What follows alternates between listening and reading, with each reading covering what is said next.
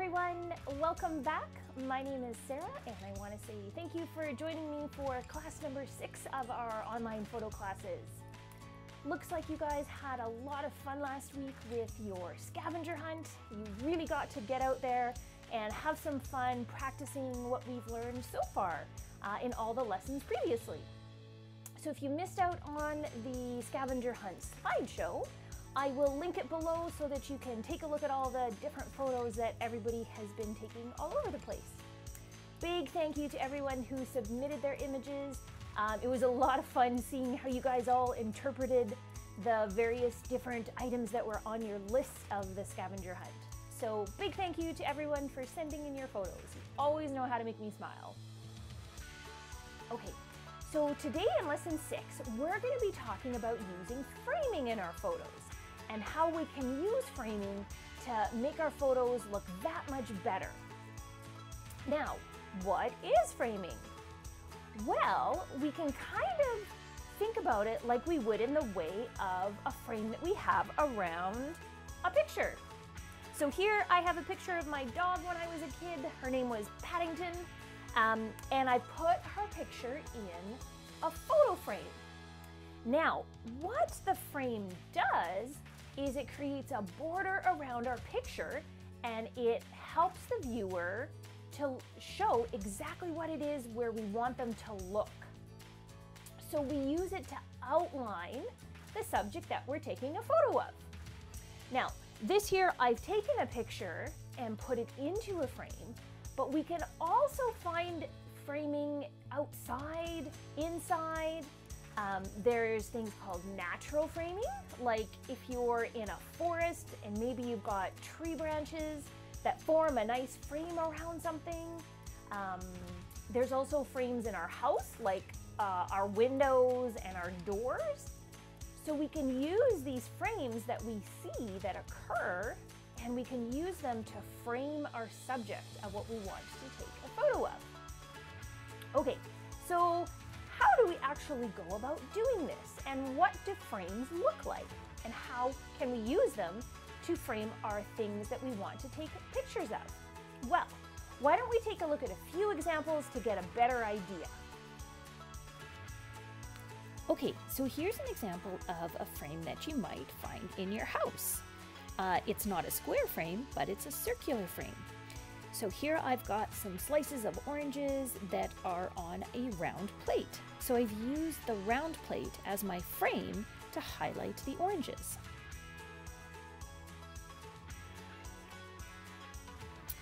Here's another example of a frame you might find. I've got a cutout in my house and I wanted to take a picture of all of my different coffee makers. So what I did was I placed them all within the cutout and used the cutout as a frame. Another example of a circular frame, here I've got a woven basket with some eggs in it. So the idea with the frames is that what we want to do is draw the eyes of the people that are looking at our photos to the subjects. So in this case, it's the eggs, and I'm telling them I want them to look at the eggs.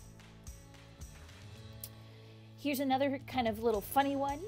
I have these little stuffy critters, and I decided I wanted to showcase my little dragon.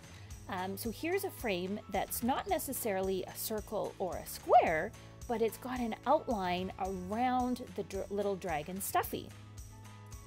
So framing can also occur outside, and it may not be exactly obvious right away.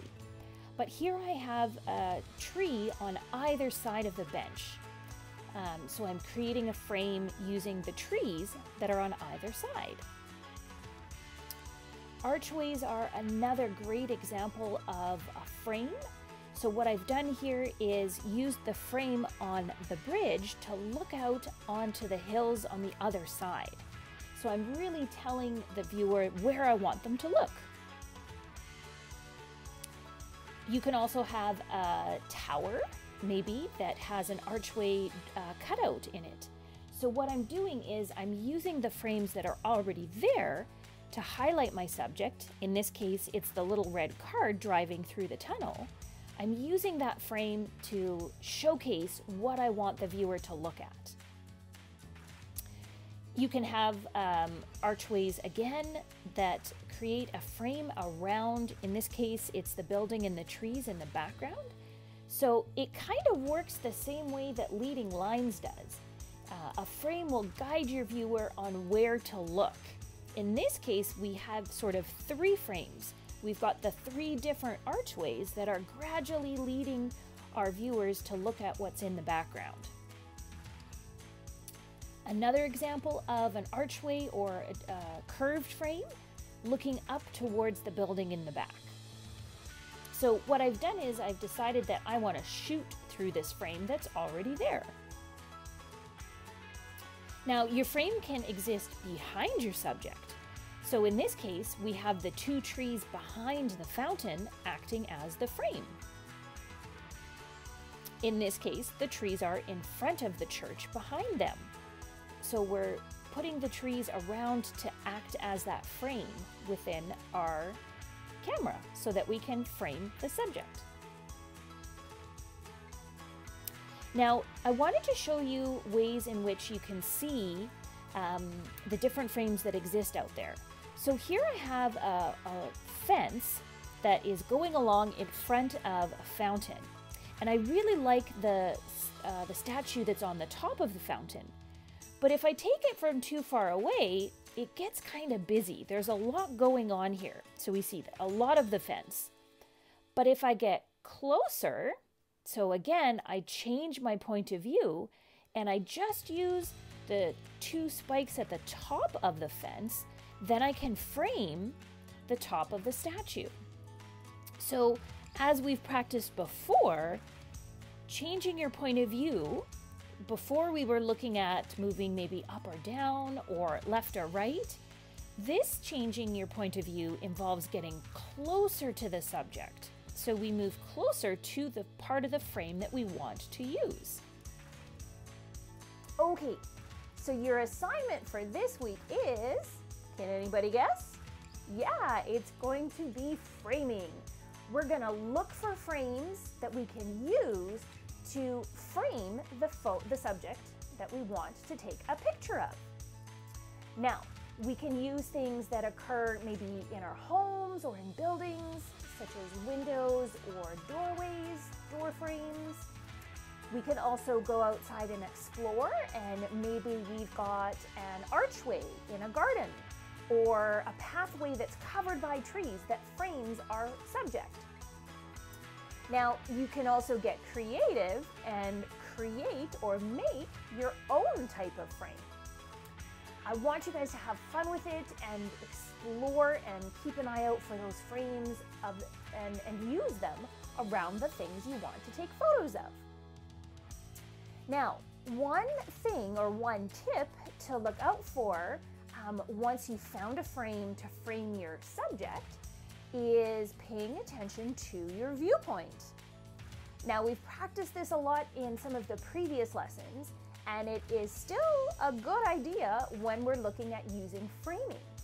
So I want you to explore, once you've found a frame, how changing your viewpoint can change the way the frame works to highlight the subject that you want to photograph. So don't be afraid to get up high and look down through the frame, or get down low and look up through the frame. Maybe move to your left or to your right. But remember that you can still use your point of view to change up the way that the picture looks. How does that sound? So I've linked the assignment down below so you can download it and go out and look for frames, whether inside or outside, naturally occurring or man-made frames, or even maybe one of your own creations of a frame. Have some fun, get out and explore. Once you've had a chance and you've finished taking all of your pictures, what I want you to do is go through them and pick 5 of your favorite photos, and if you're participating, you can submit them to the weekly slideshow, and you can email them to me. So you'll have a week to look for frames every which way you look. It might be trickier in some locations than others. Sometimes you might have to look for it. Sometimes it might appear right away. So as I've said before, if you can't find a frame right away, don't get discouraged. Don't be afraid to maybe take a break and then come back and try it again later. So I hope you guys have a lot of fun with framing all the fun things that you can take photos of, and I will look forward to seeing the photos that you submit. And I will see you guys again next week. So thanks for tuning in. Have a great week taking all kinds of new types of photos, and we'll see you again soon. Bye guys, thanks again.